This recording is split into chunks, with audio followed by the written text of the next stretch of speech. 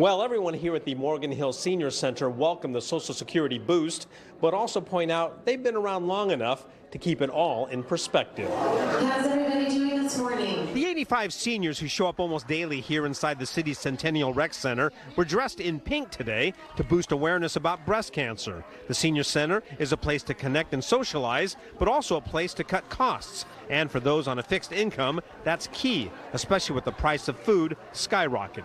My main meal is here at the Senior Center for less than $3, so that's my main meal. So this place really helps. That's also why today's announcement of a big hike in Social Security benefits was welcome news. But that excitement is tempered by the fact that even though it's the largest benefit increase in 4 decades, it's barely enough to offset inflation prices. It's never enough. I mean, things are going up so fast and faster than even, the amount of money they gave us. How much is it, do you know?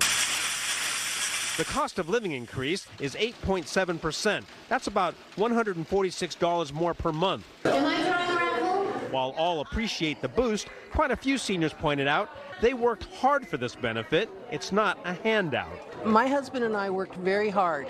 We grew businesses, we helped our country, and to see us having to flounder, it's very disheartening.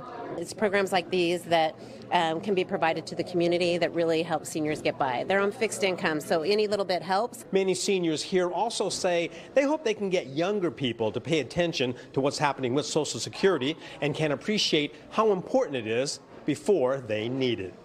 In Morgan Hill, Robert Handa, NBC Bay Area News.